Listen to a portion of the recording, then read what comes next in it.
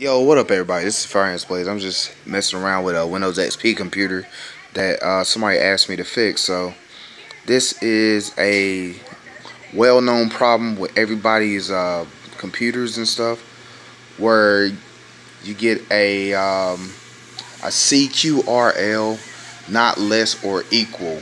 Let's see, about look like that. So, well, the main problem here is that when people install things, they do not read and look at the name of the brand that you're supposed to get for that computer. So you're not supposed to be mixing RAM up together. And if you do mix RAM up together like that, you get an error and a problem where your computer starts to reboot, turn off, turn back on, and turn back off, turn back on over and over and over again. And it just be an endless loop of system failures and a whole bunch of failures and stuff like that. So this computer, in this case, this is just a Windows XP computer. This will apply for Windows 8, Windows 10. Look, the bad boy pops on. You know what I'm saying? X64 edition. And now here's a RAM that I pulled out of here.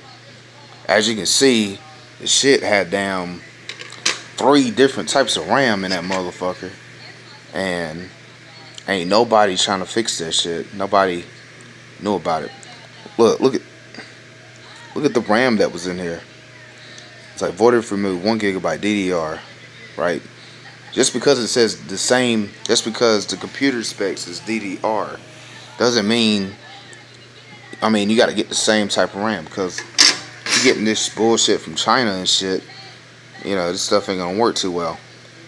But I fixed this problem, and that's how I fixed this CRQ or IRQL error, not less or equal. So guys, just be sure before you install any type of Windows, be sure all of your RAM is set up the best way that you can. And it's got to be the same for the motherboard. So right here. Alright, FireAntzBlazing signing out. Peace. And let me give a shout out to MeMoney94 and let's see, Flash Final Vegeta and Sean Rain. We will be partnering up soon. I'll see y'all next time.